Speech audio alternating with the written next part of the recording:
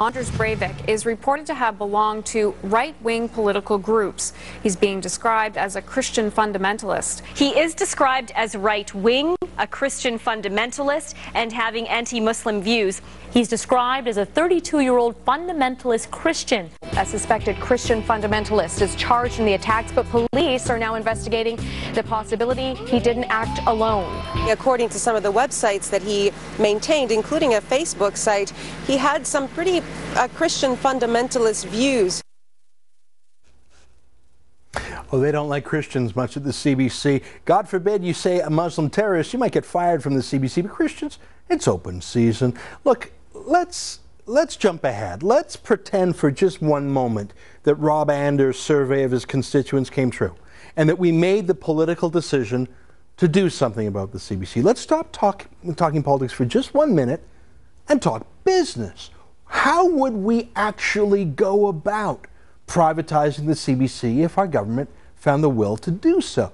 Well, I don't know. But luckily, there are people who do this sort of thing for a living, and one of them is my guest in studio right now, David Dunlop, senior partner over at McMillan Law Firm, mergers and acquisition specialist. David, this is the sort of thing you advise big shots on all the time, right? Big shots, yeah. No, this is something that we do on a daily basis, and look forward to files like this of significance and complexity. So let's say, let's put aside the politics for a moment and pretend that the government said, let's sell the CBC. They've made that decision before with Petro-Canada and Air Canada. Yes. Walk me through how they would go about it. How would they, first of all, try and figure out how much the thing is worth? I mean, it burns up at $1.1 billion a year, but it still has a lot of assets, right? Yes, and I think, the $1.1 billion, I've heard that before, but I understand that would be on a global basis for the entire enterprise. I think what you have to do to start out with is you have to look at the various enterprises within the CBC. I think there's an online presence, there's a radio presence, there's a television presence, obviously. There's also other assets. There's a film library of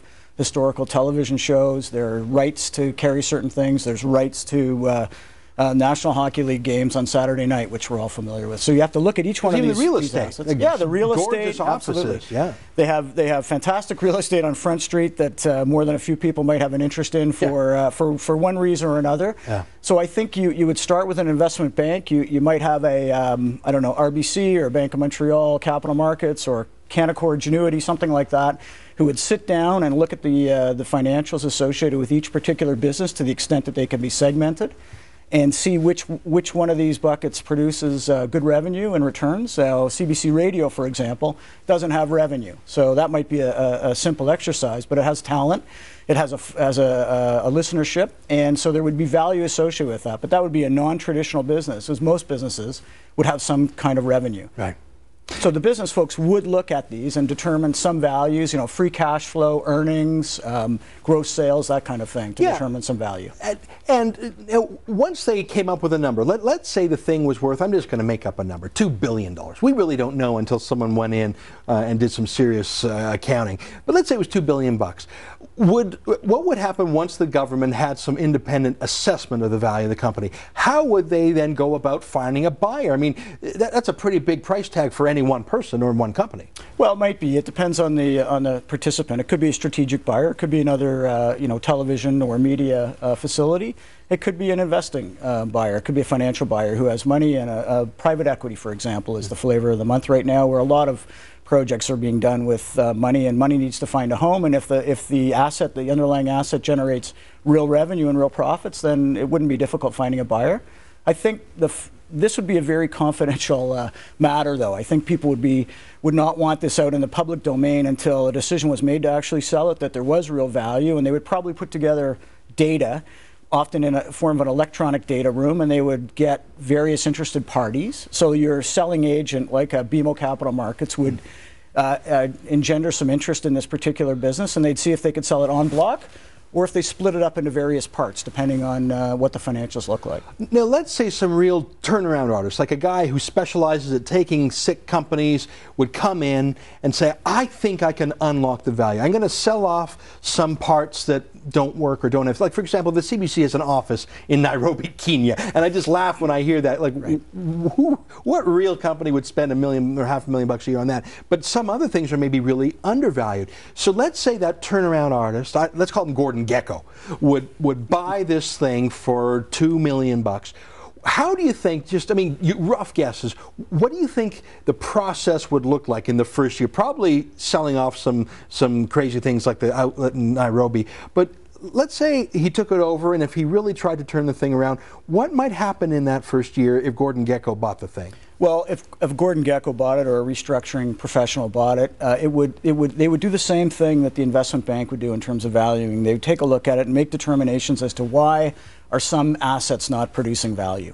And it may be because they have too many people. It may be because they don't have enough people. So you may add in some areas, in other areas you may reduce people. It may be, there could be unionized situations. Let's talk about that. I mean, yep. I'm going to show some clips in the next segment of when I visited the CBC, and I found the attitude of the workers more like a government unionized bureaucrat than, let's say, the peppy staff at WestJet. How could a new buyer try and change the corporate culture of the CBC to make them entrepreneurial and private sector-y instead of that real malaise government feel? Like, how would someone try and do that? Well, you've given a great example. I think WestJet's a great example of a company that has engendered all kinds of enthusiasm from their employees, right down to the flight attendants, and when you're on the plane, they are as engaged as anyone. And that's what the public sees, quite frankly. So with the CBC, we see it online, we see it on the radio, we see it on television. I think there's a matter of saying, okay, you know what, if we do well, you're going to participate in the profits. I think that's the key. Well, no, I got a crazy idea. What would happen if a certain percentage of the company was set aside for employees to own? I mean, that's not a crazy idea at all. A lot of companies do that.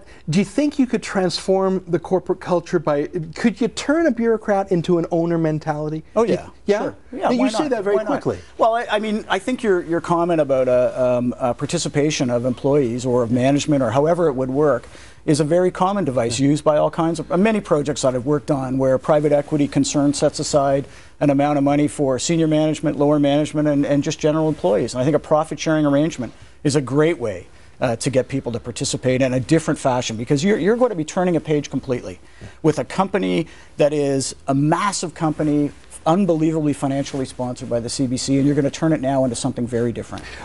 Imagine it happens. Let's say the government had the will to do it. There was a valuation. You found a buyer who went in ruthlessly and said, I'm going to save this, and I'm going to make it a go. Fast forward 5 years. And I'm afraid this is my last question because we're out of time.